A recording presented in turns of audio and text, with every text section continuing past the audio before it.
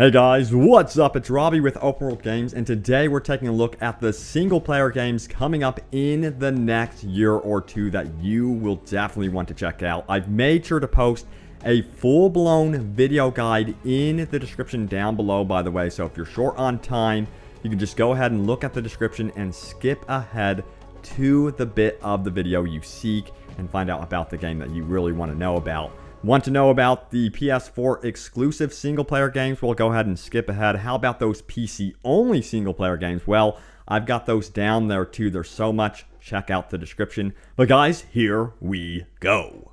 So finally, The Last Guardian is coming out this fall, October 25th, 2016. As long as we don't see another delay. I don't think that will be happening. This game has been delayed so many times. You'll be playing as a young boy who must survive with his gigantic feathered friend. This is a PS4 exclusive, by the way, and highly anticipated. So it should be worth the wait. Hopefully the hype doesn't kill it, though. That seems to be a common trend these days. Thankfully, I don't feel like it has been overhyped. I think they've kept it under wraps enough to where we couldn't talk about it too much. But here's some clips from the game, and seek that description below if you want to skip ahead to the next game.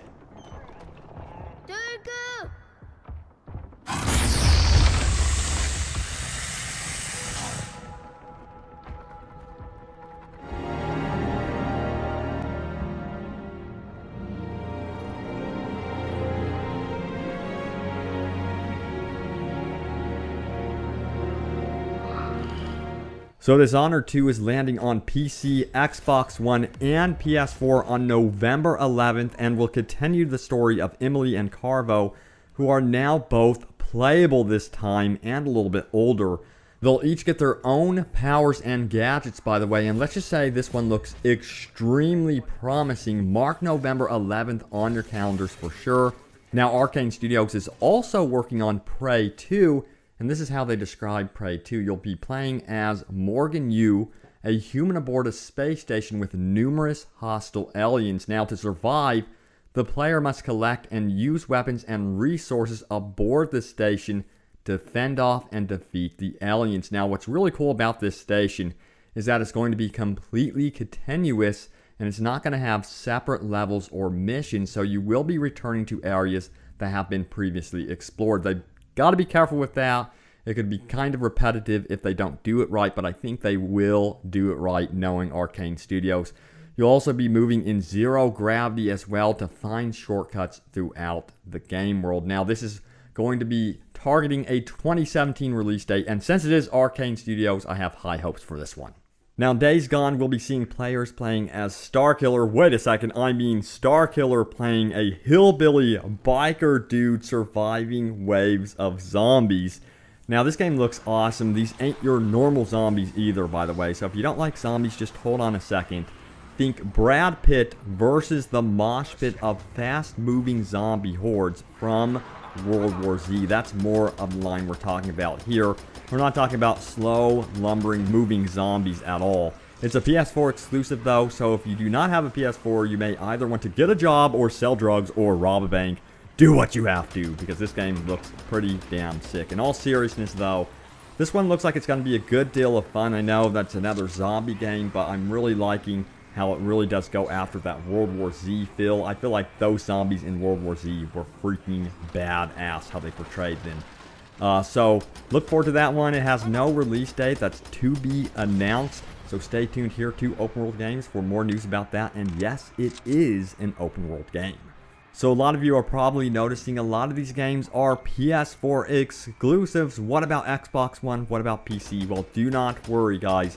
Here's a cool looking Xbox One exclusive for you guys. It's called Recore, and it's from the guys that brought us Metroid Prime, and it appears to play in the same style. It has that older feel to the video game design, which I think a lot of us will really appreciate big time. Now, Recore will be an Xbox One exclusive, of course, but it will also be coming to the PC and will be landing on September 13th. And you get your own robot dog companion. How much more can you ask for? But that's not the only Xbox One exclusive, as we will also be getting Dead Rising 4, which will take us back to the original mall we all know and love from the original, but with quite the expansion to the area. Expect single player and co-op. These games are always a good time, especially with friends, but yes, they can be experienced completely offline. It'll release just ahead of Christmas on December 6th. And God of War is back. This time, Kratos is living life as a simple man under the Norse gods while raising his son. You'll notice the camera has been moved down to accommodate a free moving camera system this time, which is really nice. And Kratos is now using, what's this, an axe? What has happened here? How things have changed. I cannot wait to see the new systems in play. There's supposedly some brand new, groundbreaking progression systems for Kratos that will make every experience different, so that's pretty exciting. God of War 4 has no set release date, but looks to be targeted for sometime in 2017.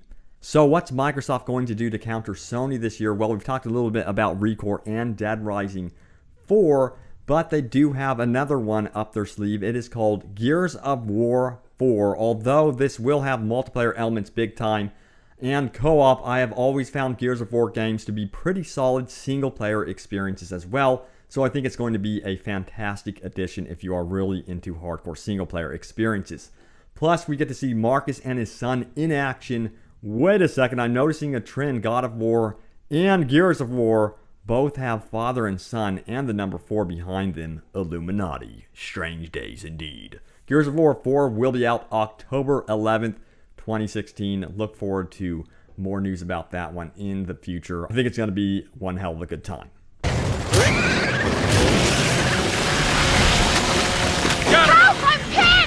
Next up, we've got some Ubisoft titles that'll be single-player centric if you want them to be, and you'll know what I mean by that in just a moment. There's a total of 3 big ones coming up here that have been confirmed. Yes, Ghost Recon Wildlands and Watch Dogs 2 can be both played offline, and For Honor looks to have quite the beefy single-player offering as well.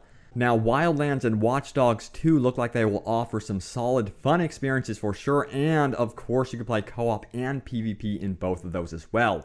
With the case of Wildlands though, AI will be filling in the spot of any players that are not gaming with you, and you can roam around with them in the open world, which should be really cool. I want to see how the AI handles themselves. That's going to be quite the challenge to program. Now, Wildlands will be releasing March 7th, 2017, and Watch Dogs 2 will be landing in 2016 on November 15th, and they will be both very big single-player offerings. Same thing with For Honor, which will be squished in between those two, releasing February 14th, 2017. And Sony is hitting hard and consistently with their exclusive lineup, and they continue the trend with Spiderman the game from the famed development team Insomniac Studios. These guys brought us Ratchet and Clank and the Resistance franchises, so I expect nothing less of a stellar game or even franchise coming from them. It'd be nice to see an entire franchise, guys. That's what I'm crossing my fingers for. Spider-Man, the game, is again a PS4 exclusive and has no set release date. Now, this game is already out, but it absolutely has to be mentioned. It's Deus Ex Mankind Divided. It is one of the deepest, richest single-player experiences in 2016, and I highly recommend you checking it out if you are into RPGs, exploring a beautifully realized game world that gives you several different playstyle options throughout the entire experience. You'll probably fall in love with this one. It's out on Xbox One, PS4, and PC, so everyone can play it unless you are stuck on the N64. Poor you. And another fantastic multi-platform title coming up is, of course, Mafia 3. This is open world, by the way. I'm extremely excited for this one because it mirrors so many of the awesome design choices from one of my all-time favorite open world games, The Godfather. And Mafia 2 had a great story, and the team at Hangar Studios, the guys developing Mafia 3, they really want to continue that trend with big set-piece moments, but with a backdrop of an open world with plenty of side activities to do. Now, Mafia 3 releases on October 7th, 2016 on PS4, Xbox One, and PC. And let's get our sniping on with Sniper Ghost Warrior 3. In this one, you'll be thrown into, guess what, an open world environment with a number of unique missions to undertake. It is going to be the ultimate sandbox sniper experience, and it's shaping up nicely. Just look at it, guys. It's releasing January 27th, 2017 on PS4, Xbox One, and PC.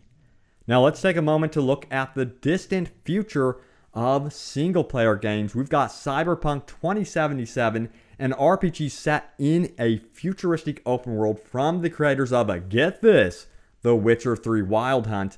Now Cyberpunk 2077 will be larger than The Witcher 3 in nearly every way too. That is quite the statement. I know, your mind is blown by that. Can you even imagine? It'll release sometime in 2018, that's far out there, but keep it in the back of your mind because it will be a standout game when it finally launches. It's going to be the talk of the town. Same thing can be said about Visceral Games' Star Wars Project, which will be a third-person action game and will most likely be 110% single-player. So if you were disappointed by the lack of single-player in Battlefront, this game has you apparently covered. Expect it to land sometime in fall 2017. And by the way, yes, we will be getting Star Wars Battlefront 2 in fall as well. And that one is also going to be offering some sort of single-player experience, as rumors are indicating. So that's good news. And don't forget that Respawn Entertainment, the guys that are bringing us Titanfall 2, they are secretly working on a Star Wars project that is also going to be apparently a third-person action game. It looks like, from what we can see, the teases here are indicating that it could be lightsaber-centric, and the God of War creative director is leading the project. Now, Kingdom Come Deliverance looks to be offering players a super realistic medieval open-world experience. We'll be seeing realistic combat, crafting, castle sieges, and so much more. It looks most impressive indeed. But the game has no set release dates, though the developers are aiming for summer 2017. But there is competition in the form of Mount and Blade 2 Bannerlord, which is going to allow players to build entire empires and armies, manage politics and economies, and take the war to castles via castle sieges. Bannerlord has been in development for years and years, and there is no solid release date just yet, though 2017 is looking more likely than ever. Kingdom Come, Deliverance, and Bannerlord are coming to PC first, and Deliverance will be seeing a PS4 and Xbox One release eventually, though. No word if Bannerlord will embrace the PS4 and Xbox One, but they sound pretty uncertain about that one. And you cannot forget about Of Kings and Min. I actually covered this game a while ago, and you guys really are hyped for this one. It also includes empire building and managing armies and economies and that sort of thing. And it looks like it's going to be a huge single-player experience, exclusive to the PC, of course. I don't think they have plans to release this one on PS4 or Xbox One. I guess it depends on its success. But it will be coming out Steam Early Access. It should be out sometime very soon on Early Access. But then again, release dates are finicky, so stay tuned here to Open World Games for updates. But if you want to do your empire managing from a distance, Civilization 6 has your back. You'll be discovering how to manage territories, expand trade, and more. Civ 6 will be out October 2016 on PC. And I know if you're like me, you have been dying for this one. It is Mass Effect Andromeda, and it will be embracing open worlds to explore with a sort of seamless universe that has yet to be explained. I'm curious about that one mostly right now. Can you just seamlessly go into any atmosphere of a planet like No Man's Sky? We'll see if that ends up being true, but I'm not going to say anything about that yet. The game is going to be BioWare's biggest undertaking of all time, and we should be hearing about it more soon. And the release window is likely March 2017, though I wouldn't be surprised, honestly, with how quiet it has been if it was delayed. So brace yourself. I'll keep you guys updated here on Open World Games about that one. It'll be out on PC, Xbox One, and PS4. Now, to round out the list, we have 3 quite unique games. Horizon Zero Dawn, a PS4 exclusive set in an apocalyptic open world with robotic dinosaurs. Guys, I'm telling you what, the PS4 and Sony, they are on fire. Now, it's going to be releasing exclusively to the PS4, by the way, on February 28th, 2017. Now, we can't forget our Japanese open world games that are going to be Final Fantasy 15, which looks quite stunning to say the least, and is embracing the open world as well. Expected to release on all major platforms November 29th, 2016. And don't forget about Zelda, which will be coming out sometime in 2017. And yep, you guessed it, it is going to be going open world as well. And it is going to be a launch title to the new Nintendo NX in March of 2017. So don't worry, there is no reason to complain about a lack of single-player games. It's great to see the gaming industry really embracing single-player games this much, guys. It's actually quite surprising considering, how Call of Duty performs and the like. But thankfully, we have really successful franchises in the form of Fallout 4, Witcher 3, Skyrim, those type of games that really do encourage developers to get back in there and bring us some really good single-player games. Heck, we're going to buy them because they keep releasing these really, really good single-player games, and it looks like this list is full of them. So look forward to more news, guys, here on Open World Games about your favorite upcoming single-player games. Subscribe if you are new. Would love to have you as part of our Open World Gaming family. And I know not all of these were open world games, but we cover a mix here. Thanks, guys, for watching, and I will see you guys next time.